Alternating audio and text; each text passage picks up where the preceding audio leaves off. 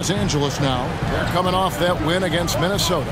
Yeah, and with most of the arena against them, they just banded together and trusted one another to make the right play. Well, you know, the cohesiveness was evident out there. And the basket is good. Yeah, you know, LeBron is such a talented finisher. The defense in that situation just unable to keep him from that shot. Raptors trail by 4. To the inside. And blocked. That one goes Kareem. From long range in the quarter, his 3rd overall. Here in the second quarter, just under 3.5 minutes played. Here's the bodyguard.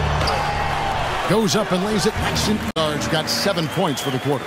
My goodness, what a move there to lose the defender. Got him on his heels, and then he made it look easy from there on in. And it's Van Vliet with the ball for Toronto.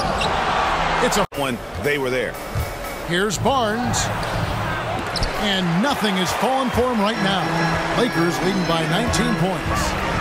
Driving inside. And there's the dunk to finish it off.